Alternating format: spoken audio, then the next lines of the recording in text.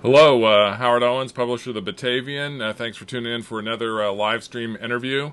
Pretty much our only one going today, although we will have a live stream later of the county's COVID-19 weekly briefing. So what we're doing today is we're bringing in Jason Barrett, who is the founder and president of Black Button, which is based in Rochester. It's a distillery.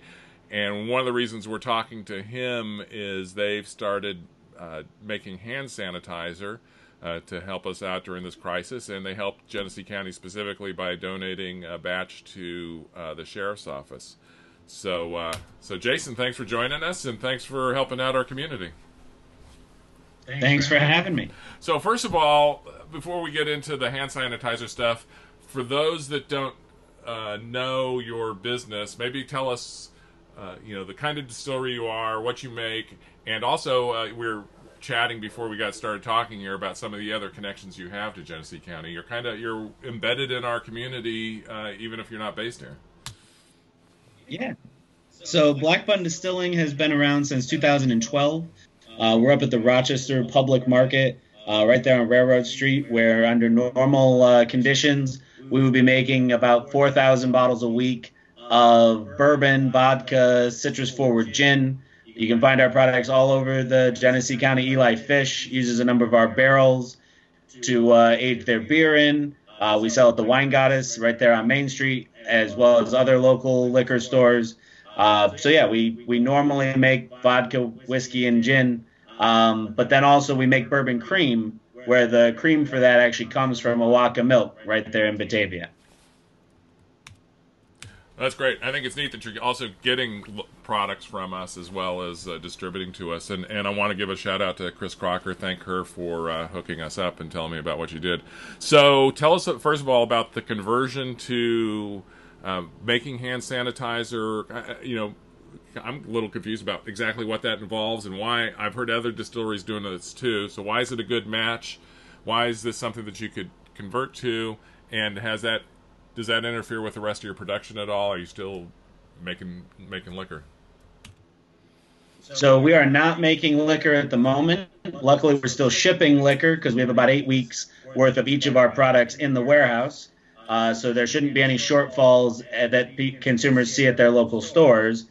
But we are not making any liquor at the moment. So the ethanol-based hand sanitizer recipe that the FDA put out emergency guidance on 3 weeks ago is basically 2 bottles of vodka shoved into one, mixed with hydrogen peroxide and glycerol being a food additive that typically adds like thickness to pasta sauce or salad dressing.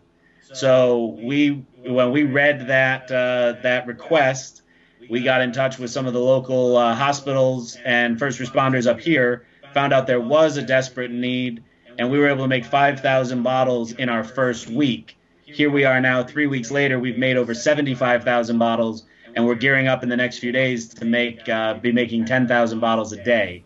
Right now, we have probably a 4 or 5 month backlog as we continue to get more and more orders from hospitals and first responders and essential businesses across New York and across New England. So I didn't think about this till we got on the line. You wouldn't happen to have a bottle, a sample you could show us, would you, on your desk?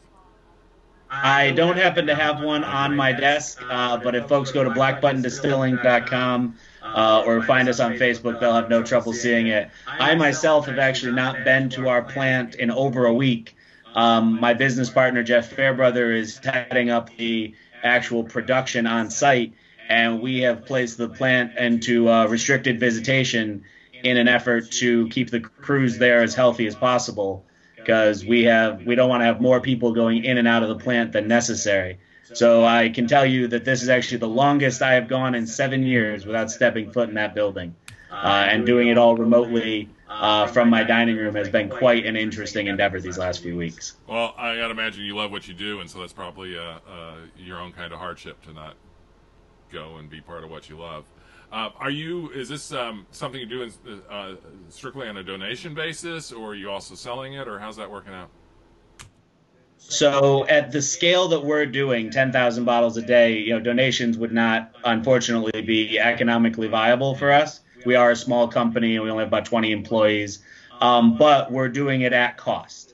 So we've been able to basically add up our costs, and that's what we're asking, the first responders to pay, because we're doing this to better our community and take care of people. We're not trying to turn a profit in that, but there are real costs that go into making this. We have set up a GoFundMe page, and I can send you that link, where if folks do want to donate, we're using that money to donate bottles to organizations that don't have the budget, homeless shelters, walk-in clinics, places like that have a need but don't have the budget to be buying it. That's great. Please send me the link, and I'll add that to the description on this after once I get that after we get off. Is there anything else about what you're doing that you want to share? Mostly just that we're hoping it inspires others to see what they can do for their community. Whether it's calling that elderly neighbor just to chat because they're probably lonely as they're cooped up, or offering to buy their groceries so that they don't have to go out. We're really just hoping that it inspires folks to look not just at how can they take care of them and their family, but take care of their wider community. Because together, we know that people in Western New York can do great things. And so we're hoping it inspires more people to look for ways like that. And we know it already has. Hickey Freeman started manufacturing face masks from their clothing, and just last night, plastics companies started making face shields that they're getting to the hospitals to the tune of 150,000 a day.